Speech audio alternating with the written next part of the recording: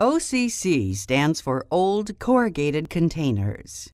OCC plants convert recycled old corrugated containers into pulp that can be used on paper and board machines to make valuable pulp and paper products. This conversion is achieved through a series of pulping, screening, cleaning, and thickening. The raw material that the OCC plants use is OCC bales.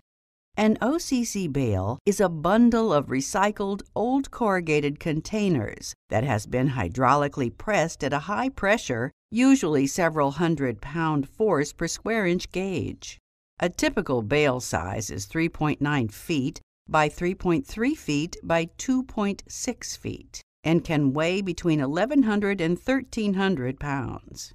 Since recycled OCC comes into the plant as bales, bale handling is the very first step in the pulp conversion process.